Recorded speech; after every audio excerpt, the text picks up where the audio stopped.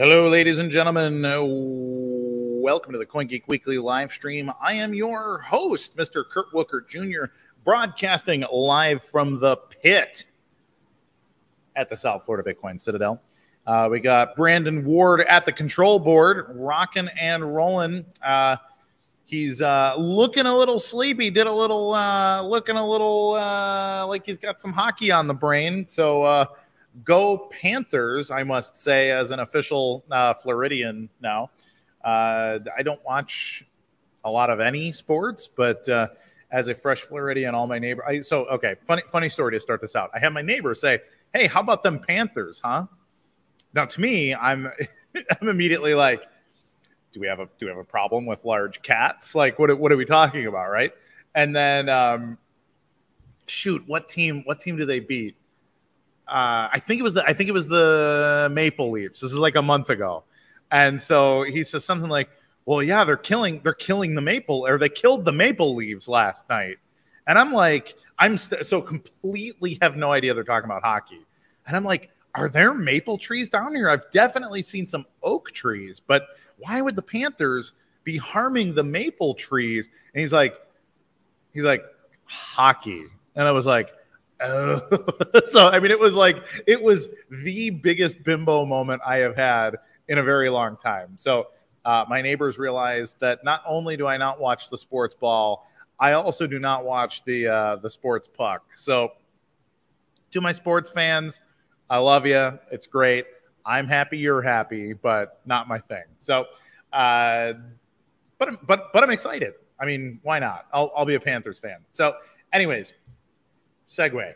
If you're watching, first of all, thank you. If you could like, subscribe, hit the alert bell. It helps the algorithms on the YouTubes and the other social medias. Let them know that you care about my show, and if you care about my show, it will show my show to more people who might also care about my show. So this is the way we win slowly. So again, like, subscribe, hit the alert bell. And again, if you're watching live, share it across social media right now. So put it on Twitter, put it on Facebook, put it on Twetch.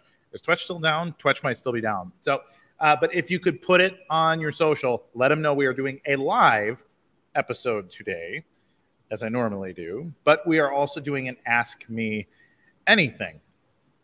We had guests that wanted to come on the show, but it's my last show. Not leaving, I'm not retiring, I'm not quitting, I'm not dying, but it's my last show before the London Blockchain Conference, londonblockchain.net. If you want to come see us live, we will be live at the QE Center starting on March 31st and going until June the 2nd. I'm going to be on stage every day of the conference talking about all kinds of things blockchain related. So please come out. Tickets are mostly free.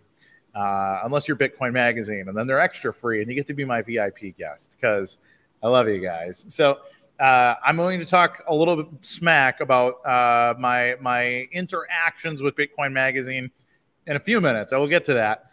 The cluster that was Bitcoin 2023, you couldn't have believed it could possibly get any worse than Bitcoin 2022, brought to you by Cash App. But holy cow, they pulled it off. What a show, everybody. So we will get there. The QE2 Center. Thank you, Alex Moon. Even when you're not here, you're here anyways. So we had a really interesting time down in Miami. You may see I'm a little more tan. I spent a bit more time in the sun. But cue up your questions.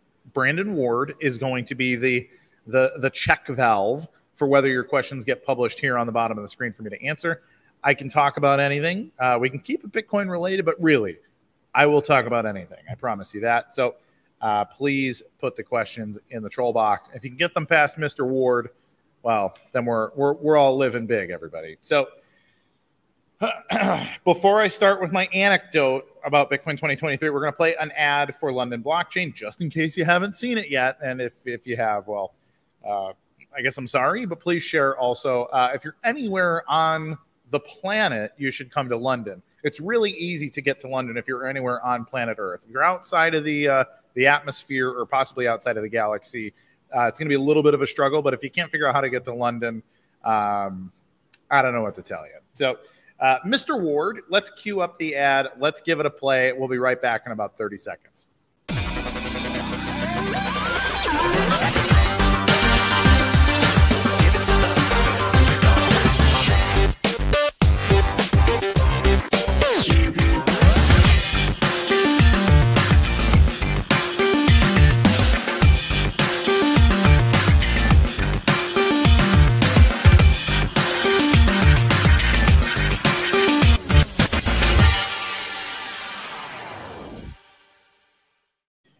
All right, welcome back. So I will start with my anecdote. Please queue up your questions. I will get through all the questions. But holy crap, was Bitcoin 2023 in Miami an absolute wrecked ass nightmare. So the night before, I went to the Shitcoin conference, which is objectively better than the Bitcoin conference in every way. Okay, so Shitcoin people are selling drugs freely and openly. Everybody's by the midway through the night, everybody's drunk and high. It's a riot. It is an absolute spectacle. It's a little bit more like going to a street festival in Toronto or something. Oh, there was an interesting level of Canadian participation. Also, a lot of people that are, oh, hey, yeah, you're from I know you from the CoinGeeks, right? And so that was interesting. But okay, so Shitcoin was great. I debated Kyle Kemper. For anybody that doesn't know who Kyle Kemper is, he is actually he is Justin Trudeau's half brother. That's right, the Prime Minister of Canada. Maybe that's why there were a lot of Canadians there. But Kyle rolls in hot. He left Canada a number of years ago over the COVID stuff. Doesn't appreciate his brother's policies as the prime minister. Imagine your brother becomes the president or the prime minister of a country, and so you leave the country. This is their relationship. But so Kyle was on stage with me. We debated big block versus small block Bitcoin. It's hosted by Erica Gemma, who's an old colleague and a friend, and we had a really good time. So we talked. We were slated for about 30 minutes. The crowd was clearly a little bit ticked about my advocacy for big blocks to the point where they were unsure. Like, they were unsure if I was kidding. But after the 30 minutes, they actually demanded that we stay on stage because they were having so much fun, like the audience. And we were taking audience questions. We were going back and forth. And it was a lot of fun. So we literally talked about how all this stuff going on in the BTC realm, this ordinals related stuff, it's literally data on chain, tokens on chain, colored coins, and how it's an indicator that the big blockers were right. So you get the typical, like, what about nodes? What about, all this other stuff? So I'm answering the basic questions from the audience, people that want to, say, hey, well, doesn't decentralization matter, and blah, blah, blah. All of that will be published at some point. The conference was nice enough to film it all. And it was a lot of fun, but it was like seriously uproarious. I also got to meet Vit Jitleka, who's the president of Liberland, the newest country in Europe. So that was a lot of fun. Who else was there? I talked to some Wall Street Journal reporters about a couple things. And then just a bunch of really interesting sort of crypto industry people, a lot of people that are bullish on the tech, and really just a fun group of people. Like, it was a genuinely fun time at Shitcoin.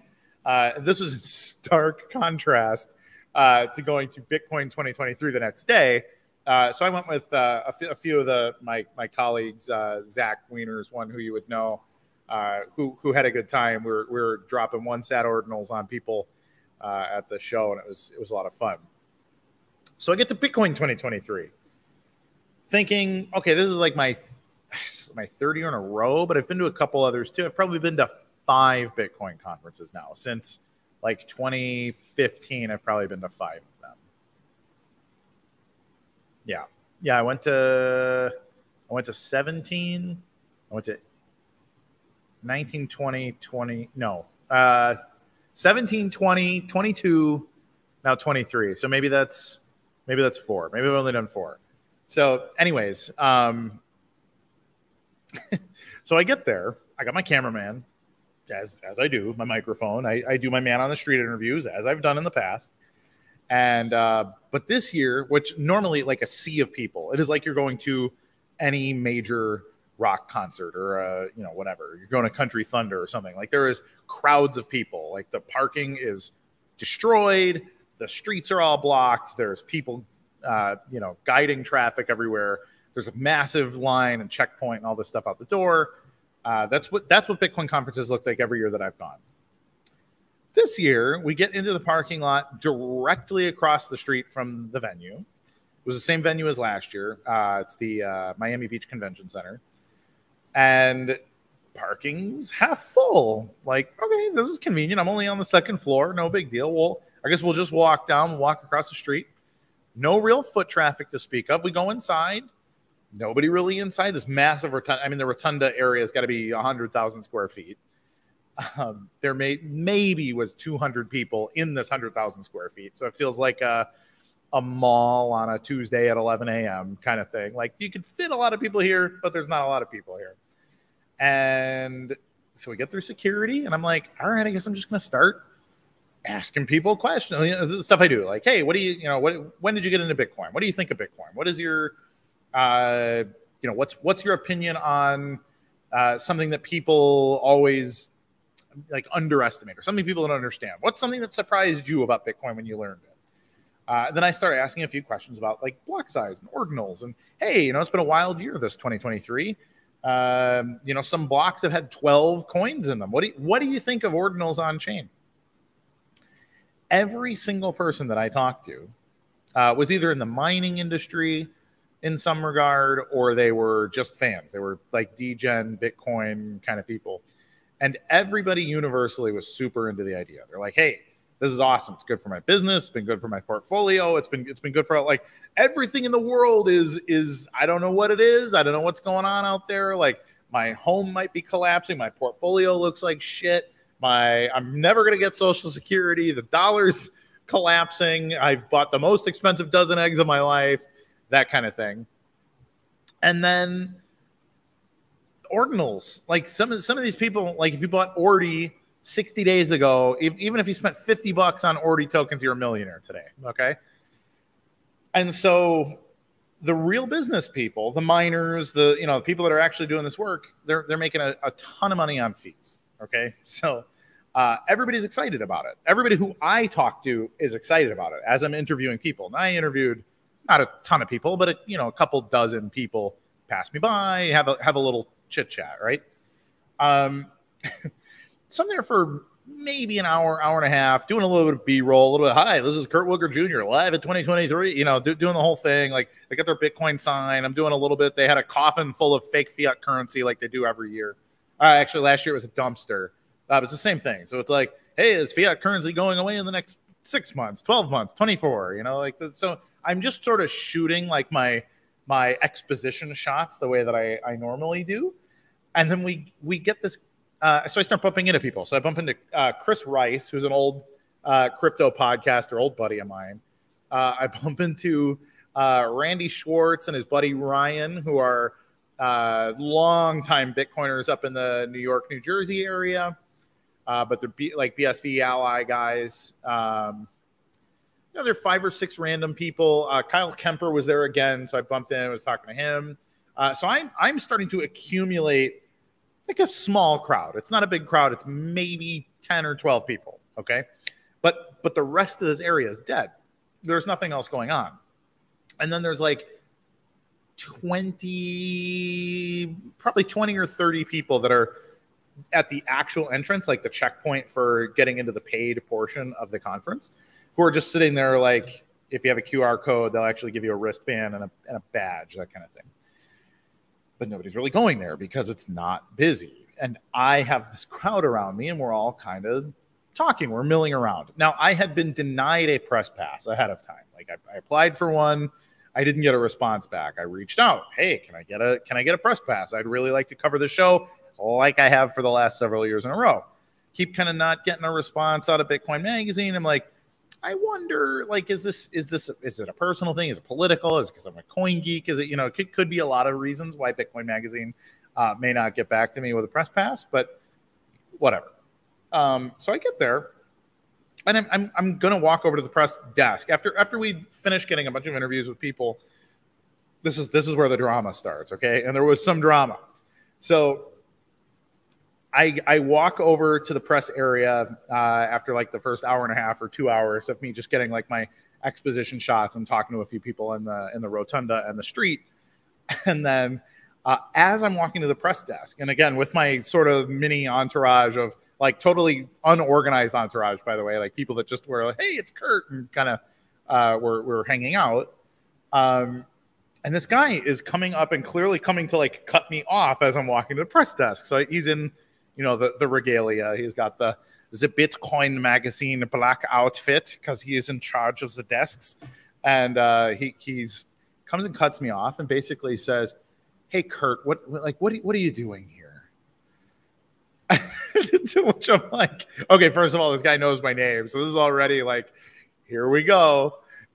And I turned and looked at him and was like, "What's up? Like, can I like, how can I help you?" You know, I don't remember exactly what I said, but he says something like, "What? Like, what? Why are you here? Can I help you with something?" Like he looks very visibly triggered by my presence. Okay, and so I just said, well, who are you, first of all? And he's, I think he said Michael. I can't remember if it was Mike or Michael, but he looked more like a Michael than a Mike, if you know what I mean. And he says, well, I'm Michael, the head of I think he said media relations. It was either PR or media relations for Bitcoin Magazine. I was like, oh, great. You're the guy to talk to. I have requested a press pass a couple of times here, and I would really appreciate it if I could get a press pass. And he's like, well, Kurt, okay, here's where we're going to go with this right now. Okay, so I'm getting the like, okay, I'm talking to the hall monitor here. And so he says, Kurt, you know, a CoinGeek as an altcoin publication would be really insulting if I gave a press pass to you. It would be insulting to our real media partners. The Bitcoin media would feel undermined in some way if this altcoiner was just here with a press pass. You have to understand where I'm coming from. I was like, I literally laugh. I was like, I tried to give him the benefit of the doubt. I was like, you're kidding, right? This is a joke.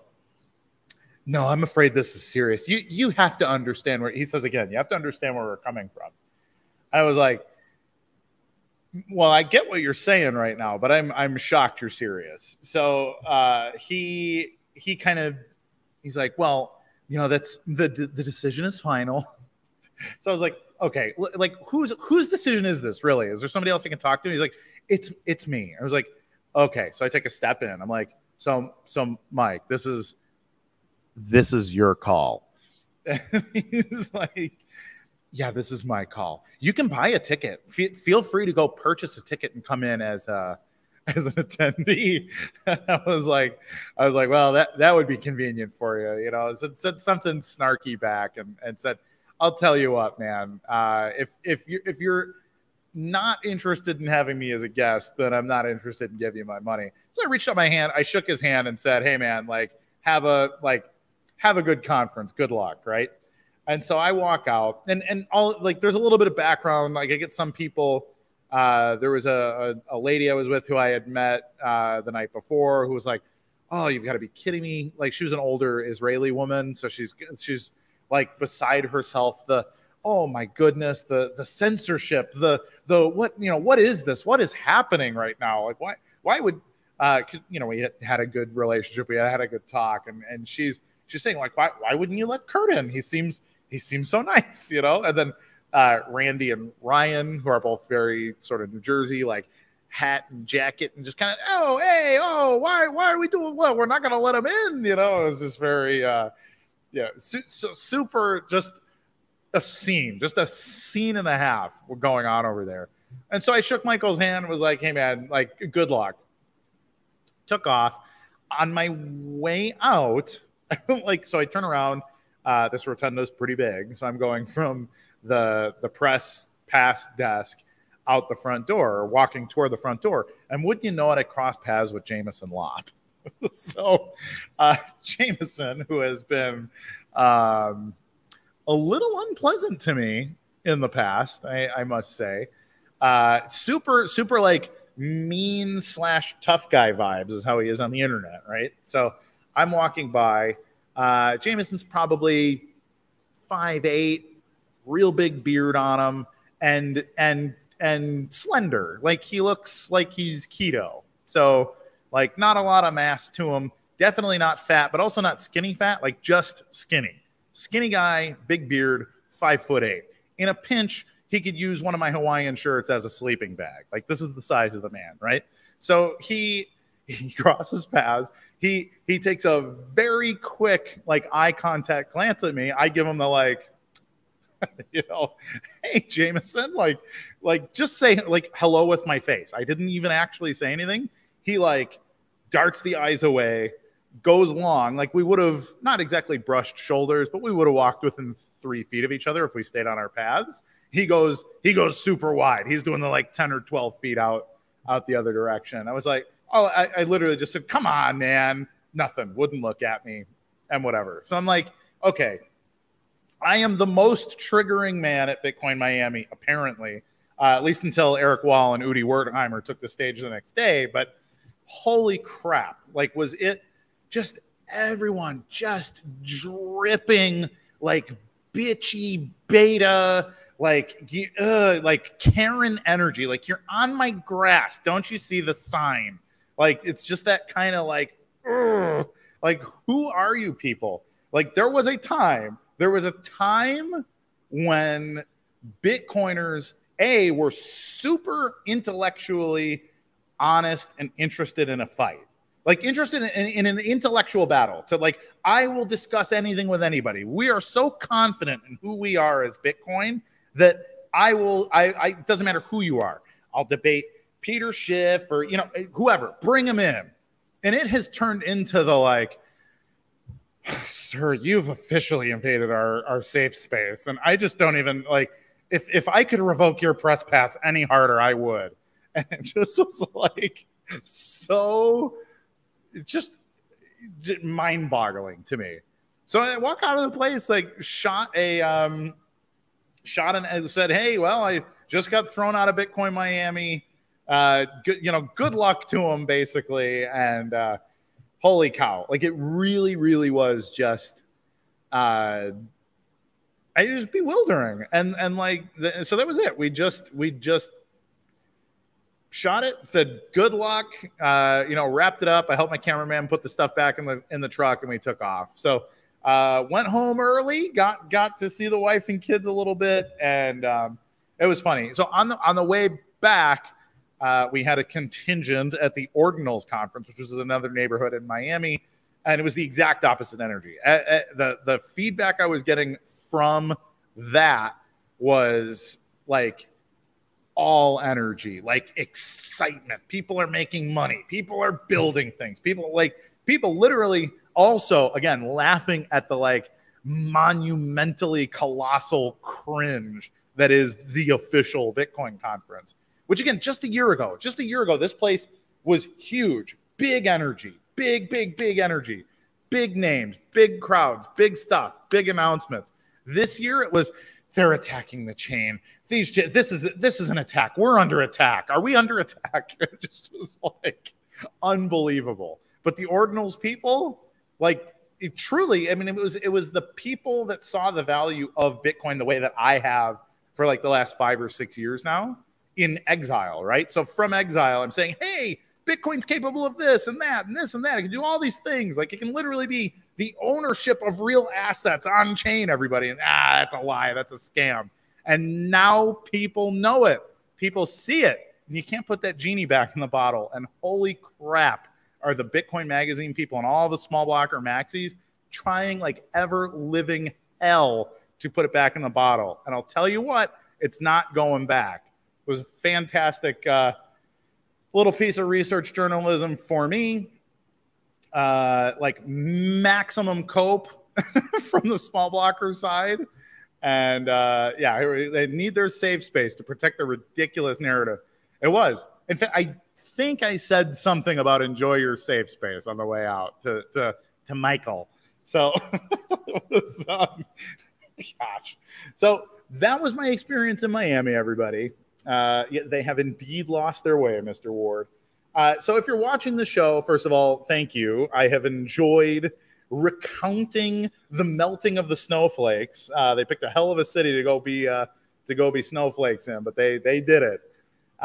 If you're watching, please, with the questions, the comments, blessings, cursings, grapes, gripes, grobes, please put them in the troll box. if you can get them past Mr. Ward, I will answer your questions about Bitcoin conference, Ordinals conference, Ordinal stuff, one SAT Ordinals protocol here on BSV, which I'm super excited about, London blockchain.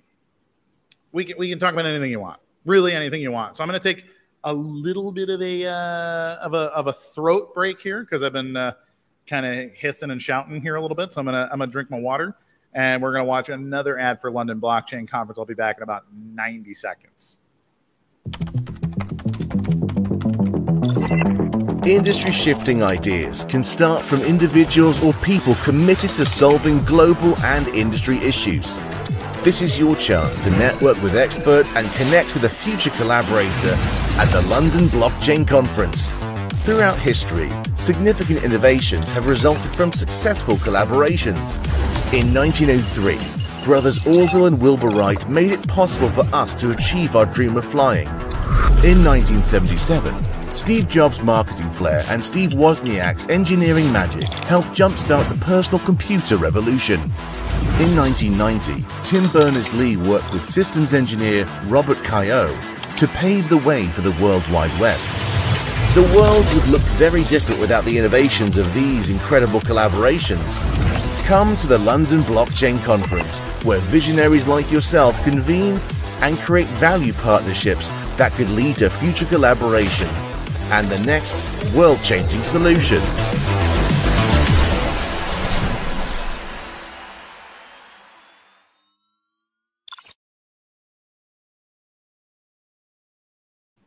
And we're back. Welcome back, everybody. Yeah, let's bang out some of these questions. Brandon, rock and roll. What we got? Were there any talks on Ordinals at BTC Miami? Because it's all anyone talks about on Twitter. Yes. So I think there were maybe two major highlights. Well, there are three major highlights. So the things that have actually come out of the conference are Robert Kennedy Jr. Announcing that he will be accepting Bitcoin BTC for his presidential campaign.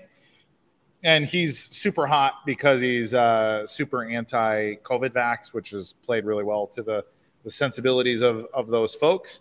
And so that was a big announcement. The second one was actually Michael Saylor, of all people, talking about he feels the same way. He feels the exact same way as I do about Ordinals, that, hey, the opportunity to own real assets on chain, and I'm talking, equity in real companies or real paper commodities, like these kind of things.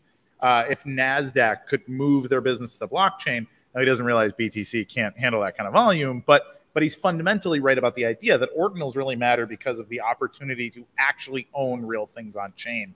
And he was talking about that on stage, which, again, like when Michael Saylor starts undermining your narrative, you can feel all the guys who, literally wanted to like smell his feet 3 months ago. Now those people are all like hyper cringe too. And then the best one, I think by a pretty wide margin, was when Udi Wertheimer and Eric Wall were on stage in their wizard costumes saying the same thing. Like they are gooning on the dweeb in his mask. What's his face? Shinobi, who frankly kicked off my media career. He brought me a lot of brought me out into the limelight by wanting to debate me. So I debated him with Peter McCormick now, gosh, maybe 3.5 years ago. Me and Connor Murray debated Shinobi and Peter McCormick, and he's just brutal. He still had his camouflage UASF hat. He's wearing his mask because he's Mr. Privacy, and basically just, wow, it's just trash. It's just garbage, and it's going to go away, and blah, blah, blah. Super funny, just the whole thing. But no, Ordinals related conversations and RFK Jr. were the only notable things from the entire conference that I saw happen on stage. Of course, there's always good stuff happening if you go into the vendor expo and you talk to the miners, like the people that actually have businesses in the space. Like those people are interesting to talk to. But it was incredible. It really was like all Ordinals or nobody gave a crap. So that was pretty funny. Next one, please. What's the disconnect between the BTC Ordinals peeps and the OneSat Ordinals peeps? Okay. It's funny because Ordinals is is the most contentious thing in Bitcoin in a long time. Frankly, I think there's another civil war coming. I think it's crystal clear that we are going to have another like 2016 to 17 era sort of shakeout, fallout. You're out of the treehouse. We're all going to war. Everybody, you know, cyber attack stuff. I think it's going to get really nasty, and there's going to be a split. I see no other way around it than for this to actually happen. To that, like BSV, I mean, we've been talking about this now for 4 years or more. I mean, the power of data on Bitcoin, the power of a SAT that has extra underlying value because of the power of Bitcoin to tokenize. And so we've all disagreed on these protocols in BSV. So we've had Run and Sensible and Stars and all these other things tokenized. And we're actually going to be discussing this. I'm gonna be hosting a panel about tokens, by the way. Really looking forward to it, and we're going to discuss it. Like, hey, why should or shouldn't we coalesce under one? Do we need a different protocol for fungible tokens? Should we have multiple things, or should we all coalesce under one and then build, you know, stack up? And it's an interesting conversation. But where we all agree, the BSV people, is that tokens on chain are fundamentally good. That ownership of on-chain assets is a fundamentally good thing. Now, JPEGs are largely what we're seeing, but I think it's a really good proof of concept because what's on the line other than the JPEG? We can learn the difficult lessons with, you know, pictures of punks, and then we can reorganize the universe based on the lessons we've learned by screwing up some of that stuff. So I think that's a fundamentally good thing. Is there going to be compatibility? I think that there's opportunity to have cross-chain compatibility in all kinds of ways that BTC and BSV ordinals can work together, especially at a community standpoint. In fact, we've seen it. The BTC ordinals stuff has been dominated by people that cut their teeth in BSV. The ordinals wallet is run by the people that ran Twetch and Rare Candy. OrdSwap is run by the people that ran RelayX. We've seen Unisat run by the people that ran Sensilet wallet and Sensible protocol. And so these are people that fundamentally understood how to do tokens on Bitcoin. And then when BTC presented a like, hey, we've got a ton of liquidity and stuff over here, who's going to come grab it? It was the BSV people that were capable of pivoting because they weren't lazy, entitled hodlers. They were people that built their asses off and knew how to go take advantage of this new token economy. And so there's a lesson there, frankly, you know, not to sit on your ass and not to just feel like the world owes you wealth simply because you front ran, you know, some other thing. So big lessons there and a lot to learn. I think I answered the question. Next one, please. What's the difference between ordinals and other token standards on BSV? Why the ordinals excitement? So a few things. So ordinals is really simple, first of all. And that I think is really key. If you look at Sensible tokens, Sensible never really worked very well because of the way that it would chain transactions together. They actually were calling for a hard fork upgrade to the network in order to make it better. And in fact, this is largely why things like Novo Bitcoin and Radiant exist, is both of them arguing that, like, hey, we actually need these to be miner validated tokens, but they require a hard fork in order to make that happen. And so they kind of hacked their way into it and used an Oracle system to try to simulate it. And then it ultimately didn't work very well because they designed it with a hard fork in mind, which is like pretty unwise. But it was a cool idea. There was a lot of cool things going on in the Sensible token ecosystem. But ultimately, it made it that they don't scale well, and that ended up being their undoing. Similarly, run tokens is a JavaScript element that is in Opreturn. So Opreturn is like a big empty slate, and a run token is a bunch of script put in there that processes, but you need a secondary indexer that is doing that work. So the coin, or the token rather, is the script. It uses Bitcoins for transacting, for moving them, but ultimately you need the run indexer in order to make any sense of it. Otherwise, it's just gibberish. So then Stars came along, and Stars was this, hey, okay, we're going to be all on chain. We're not going to need a secondary indexer. This is going to solve all these problems. You're not going to need to trust a secondary API. You just need to trust Bitcoin. It's just as scalable as Bitcoin, blah, blah, blah, blah, blah. So I don't love STAS tokens, and it's for one reason. The reason is that the scripts are very, very large. So Tal, for example, had their node default settings were too small for STAS scripts initially, because STAS scripts are so big that when you make a STAS transaction, they weren't hitting the major nodes on the network, because the major nodes on the network just had their default policy settings. And so actually only Gorilla Pool was mining STAS tokens for a little bit, because we had just wider swim lanes. Is that good or bad? I don't know that it's necessarily good or bad, but it requires a lot more processing power in order to have them work, which is itself maybe not the most scalable idea. Like, you really want your token protocol to be really lightweight if you want it to be as scalable as Bitcoin. Bitcoin already requires a lot of signature validation, so you need really powerful servers to do, 50 million transactions a day really requires you to do 50 million signature validations, which is difficult to do inside of a 10-minute block time, given the way the network is set up right now. Now, if you set it up with greater efficiency, well, then that becomes easier to scale. But STAS is not particularly efficient in the script validation sense. And so STAS has a little bit of a struggle there to get over that hump, at least in my opinion.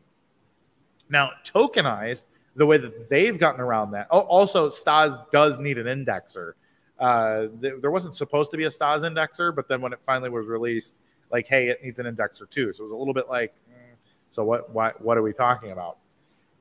The other interesting thing was tokenized. So tokenized looked at that situation and says, we'll just be the agent. We will do that indexing. We're not going to act like indexing is like a passe or secondary thing. We will do that indexing at very high speed. We'll do your processing. It will speed up the process of all of those things, because we're just all agreeing like it must be done. So why not do it in a way that isn't like quote unquote permissionless? Like, we're just going to agree to have this secondary layer. I actually really like this design. This is like the secondary ring on the mandala, basically. So you got your blockchain at the bottom. You have your Bitcoin script one level up, and then above that, in interacting with the script, you have your tokenized tokens. And this is a pretty good system. Here's what I like about ordinals. Conceptually, an ordinal is just a Satoshi. Like, that's it. There's a little bit of extra logic that tells you that it is a colored coin. So think of it like a penny that you have put a little bit of artwork on a penny. It's still a penny. It still has the numismatic value of the penny. It still has the face value of the penny. But it also has the extra added artifact value of whatever the art is. Okay, so with that, again, a little bit of extra script, but the indexer is really lightweight, and so they move at some infinitesimally less efficient than the Satoshi itself, but really, really efficient relative to these other things. So it is a really novel way to handle tokens. Now, because it's so simple and because it's essentially just a SAT, well, then it allows you to apply some of these other concepts that we've all become accustomed to, these open social protocols. So this is like MAP, BMAP, all the stuff at like bitcoinschema.org. You familiarize yourself with it and realize like, oh, okay, so we can use ordinals tokens as sats for authentication and some of these other things. So it becomes a really powerful system because the token is not big and complex. It's actually very, very simple, which makes it more scalable, which means your other things in the upper rings of the mandala can interact with it in a really simple and predictable manner. And so that's what we're seeing as really exciting from people in the space. So I think that's most of the token protocols. I think it's all the ones that kind of matter right now. And that's where we're at. Next question. What's more likely to happen? Ordinals force core to stop block size limits, or do they leave for BSV? So this is an interesting one. I think there's a couple of things. The scariest one is that BTC splits into the small blocker chain and the ordinals chain. And the ordinals chain, if they switch, that they raise the block size, eliminate script limits, and a couple of things. Then all of a sudden they're really diluting the mind space and the good ideas that BSV has come up with. And that is a possible outcome, because there will be more hardware, more software, more mines, more liquidity in that space. And if that new chain has the bigger block size and script, even just partially turned back on, like that becomes a ripe new ecosystem with a lot of liquidity that would really make it rough for BSV to say, hey, you should come over here. Now, I don't think that's going to happen, which is why I'm still bullish here. What I think will happen is that the BTC people who have invested just an incredible amount of money into social engineering, that Bitcoin is Bitcoin, and you know that it is because BTC is the ticker. I think that those people still have a lot of control over a lot of things. Now, they've definitely gotten a good kick in the shorts, and they've been taken down a notch, but I still think they're the highest guys on the totem pole. Maybe that switches. Maybe that switches quickly. Like maybe Ordi ends up being a top 10 coin on CoinMarketCap, and like the Ordinals people are all billionaires now, and then then that scale tips. But I don't know if that's going to happen, and it's really hard to predict. I mean, who could have predicted that this is the predicament that we'd be in, right? But yeah, what I think happens is it just becomes a civil war again, where it seems like the good guys are going to win, and then there's just a backstab from out of nowhere like you wouldn't believe, and nobody could have seen it coming. And then I think a lot of these people end up saying, okay, like we really, really tried here, and this is so frustrating. Can we please go somewhere where we're welcome? And where they're welcome is in the BSV community, in the big blocker community. And, then they bring their projects, they bring their liquidity. The other thing is the persistent split, this notion that there's a persistent split. I think there used to be this notion. In fact, I think Amaury Sachet is famous for saying, like, we all get the dividends. It is good for all investors when the coin is a split. And it's not. We have seen for sure that when coins split, they do not both grow, but in different directions. We have seen everything shrink. There is less money to go around in the fork wars. So ultimately, I think it would be awesome to see the people come our way, especially when you get into the position where there's patents and there's all this stuff. There's all this IP in the BSV space that would then be violated by Ord chain over here if they decide to split separately. So it's going to play out. I will keep you guys updated, but frankly, we're in uncharted waters in a big way, and it's pretty exciting times. Next question, please. How are the guys at Ordinals Wallet and Twetch doing? Any juicy details about the Miami agreement? So Josh Petty is the CEO of Ordinals Wallet and Twetch and Rare Candy and all of that stuff over there. He's super excited. He's very stoked about what happened. Letting me know, like, it was him, saying stuff to me about Miami agreement. Hey, like all these people really want to take Bitcoin back. So there really is some serious revolutionary vibes going on in the space. And I think a lot of it was kicked off by Miami. Miami was a punctuation point in the war on Bitcoin. And Josh is excited for it. So is the rest of the team. They're making a bunch of money. So they're very excited. Their devs and their executives over there are getting a payoff for the years of work that they've done. So I'm super happy for them. And they're excited for the next phase. They want to see it blow up. They want to take over the world, and they want to see Bitcoin take over the world. Now, I'm not going to go doxing anybody's grand ideas, but there's stuff going on. So pay attention to the Miami agreement. We could see some seismic shifts. Next one.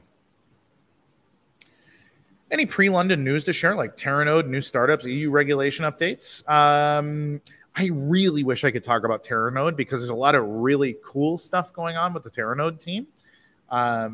Terranode as a concept has been around now since 2018, maybe even a little earlier, like right around the Bitcoin Cash split era.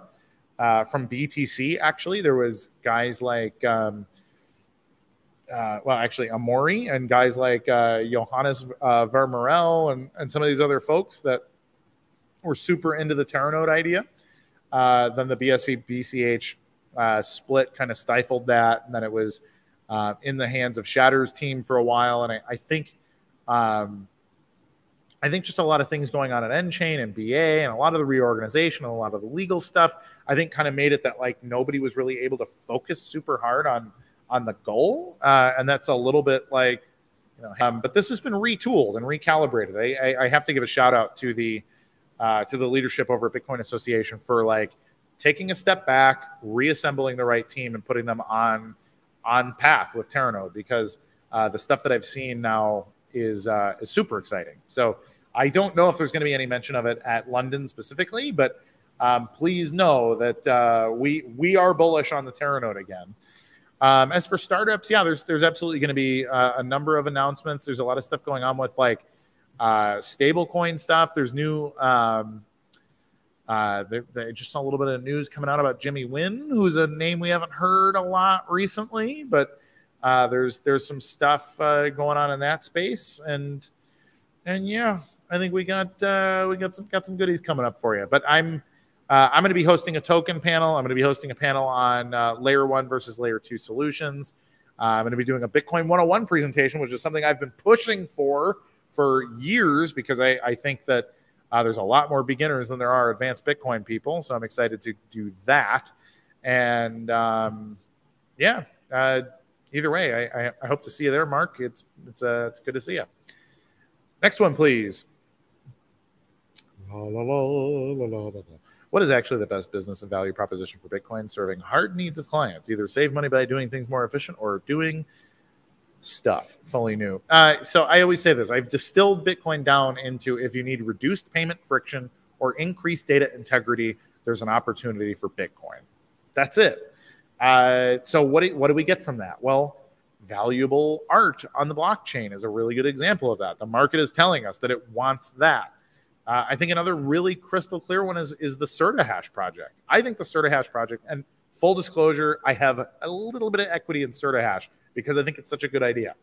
But CertaHash is doing hashing data, log data of your server to the blockchain every time something happens in your network environment, so that you know if your data gets exfiltrated, somebody tries to scrub your logs, you know immediately that your log has been attempted to be scrubbed. And that is an invaluable piece of information to somebody in a security environment. And so something like that, where the integrity of your data is made so much more secure by simple micropayments, like that is such an incredible value proposition. Now you can also talk about all the other basic stuff like cash. Using Bitcoin as cash, doing like the Roger Ver thing, like, hey, we can just, it's the best money in the whole world. You can use it at the grocery store. You can use it at the, it's like very, like that matters too, but that's not going to happen until liquidity makes its way into Bitcoin BSV. And then it's tokenization. Like, could we put digital assets like digital dollars on a blockchain? Like, yes, but it needs to be a frictionless blockchain. So, lots of those things. Now we have focused on scale first, scale and integrity, because everything else is irrelevant if it can't scale. Now everybody else focused on liquidity, so they got more money than us. Well, it puts us in a weird predicament. But yeah, those are the basics. Payment friction, data integrity. Let's make it happen. Oh, UPS man's going to walk in. It's going to be a good time. Next one, please. Hello, sir. I'm going to sign for a package live on the air.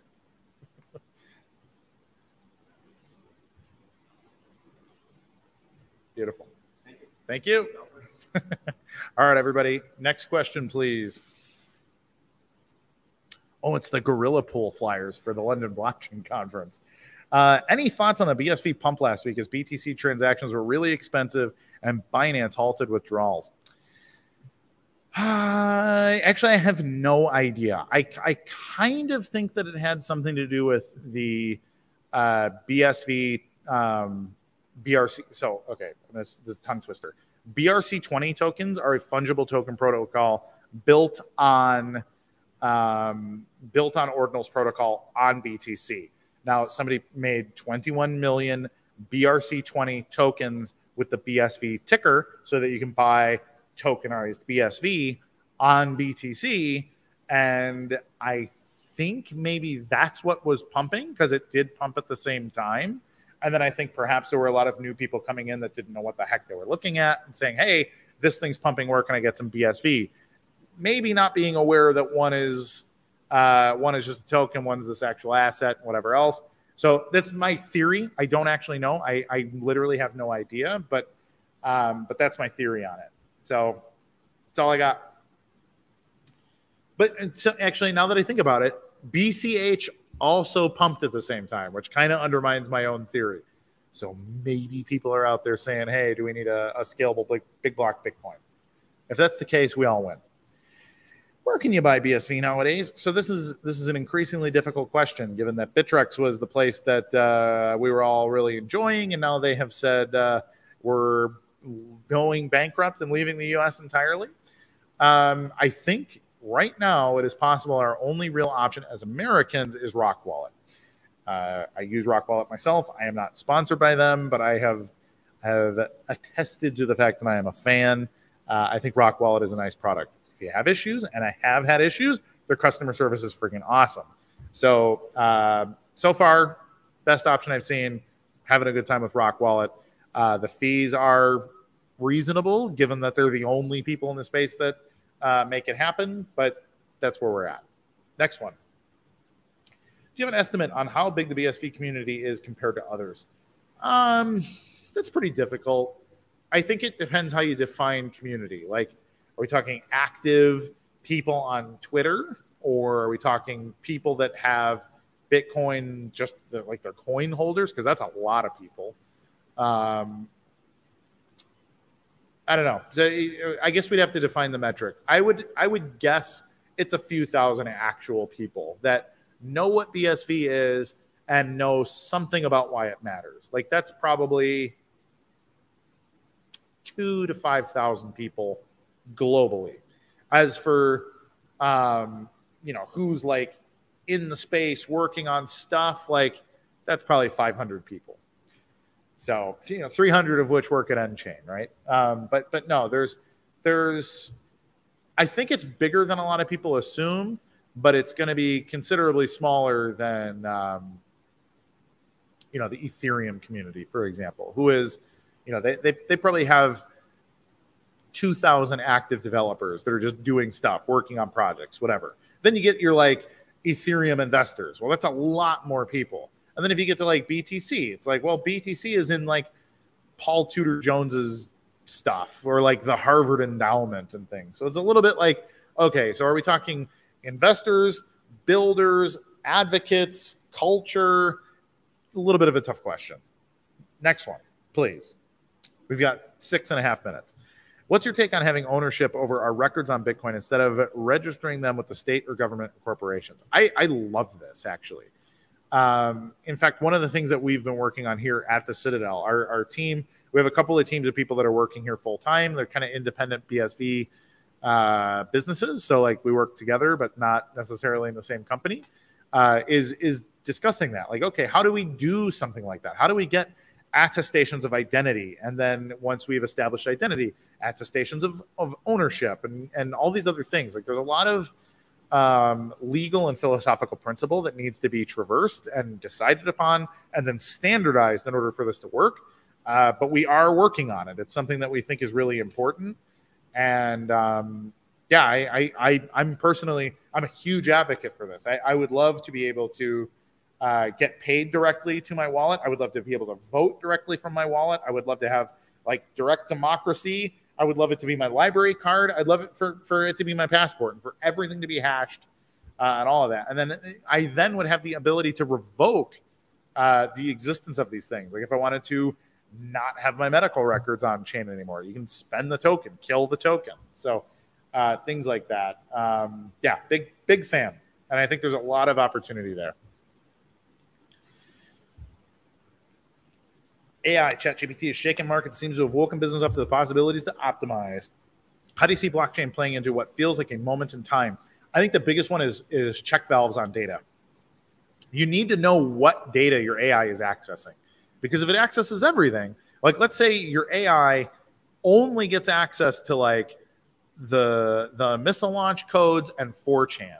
Okay, so then all of a sudden you have like a 16-year-old autistic Nazi militarist. And then how do you put that back in the bottle, right? So I think now this is obviously a facetious example, but it's not out of the realm of possibility. Stupider things have happened. And so if you have check valves on your data and the AI needs to make a payment in order to access certain data so that we know for a fact in a totally separate database, hey, this database that cannot be corrupted has a record of this AI has now accessed this information. I think that's a really important thing to be able to see. That's just one way. So I think using keys for authorization and using Bitcoin as a way to gain or revoke access to data is going to be like just colossally, crucially important in the near future here. And so there's a lot of opportunity there, especially with how much money there is in the AI space. If you build an AI tool, I mean, you're a fundraiser's dream right now. So don't be afraid to tinker with it. Go raise some funds. Go build something that can only be built on BSV. We're going to save the world. 3 minutes left. Let's go, Brandon. Do we count many ETH devs, but not many really using it, especially as electronic cash because it never can scale? Yeah, I mean, they're literally just doing tokens, DeFi, and exchange trading. Like, that's what's happening on ETH, period.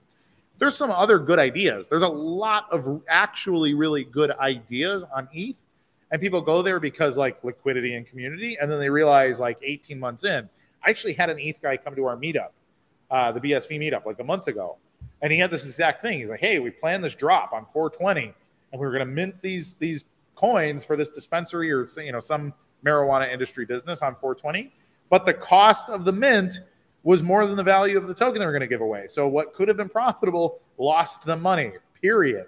And so that's literally why he was at our meetup. It was a major Ethereum development group, not just a guy. It was a company that focuses on Ethereum development, saying, hey, my customer was pissed because this is the nonsense that happens. So it is what it is. So Brandon, let me know a little bit more about what you're putting in the private chat so I talk about it. Where can they learn more? Where is the thing, etc. So we got about 2 minutes left, everybody. Do we have another question? Is BRC20 the end of ERC20? I really think it could be. So people don't like ERC20. People don't actually like ETH. Nobody wanted ETH to exist. It was literally the small blockers that created all of the stuff that brought us away from Bitcoin. As soon as Bitcoin tokens showed back up in BTC, everyone's like, I'm out. I'm going there. This is where we're going. This is what we're doing.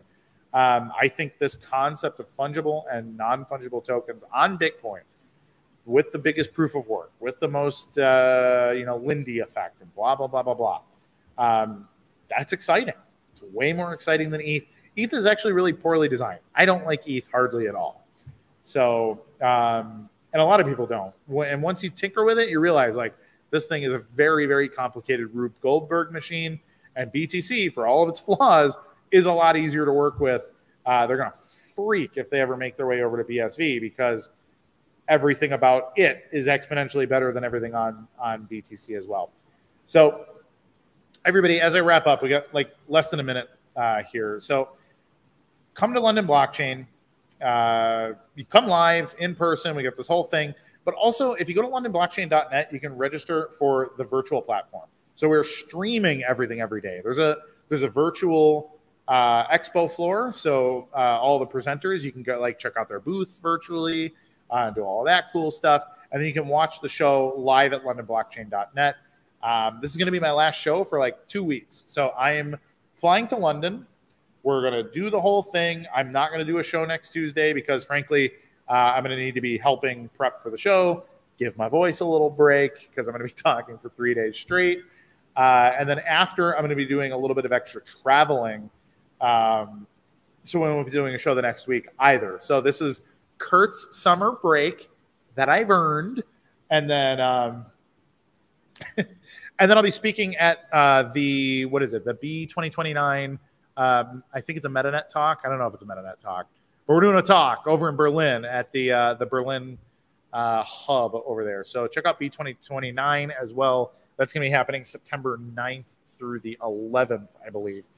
So if you're anywhere in Central Europe and you would like to go do that, that'll be a good thing. But London Blockchain first. Go to londonblockchain.net. I'm going to be on stage a bunch, and then I'm going to be hosting CGTV. So CoinGeek TV has done multiple conferences now. I'm going to be probably the primary host. I don't know who else is going to be there. It's probably going to be Becky and Stephanie and Claire and some of these other folks who I'm really looking forward to seeing too. But yeah, so that's it. You're watching the CoinGeek Weekly Livestream, available across all of the internets. Check the tubes for the CoinGeek content. I am your delightful but very bald host, Mr. Kurt Wuckert Jr. If you could, again, like, subscribe, hit the alert bell, share the stuff across the internet. If anybody can go find Michael from Bitcoin Magazine and let him know that he got talked about on my show, he'd probably really appreciate the attention. So everybody, remember, don't melt like a snowflake, especially if you're going to be in Miami. And I'll be seeing you in London. I'm Kurt Wuckert Jr. reminding you to be good to each other. Goodbye.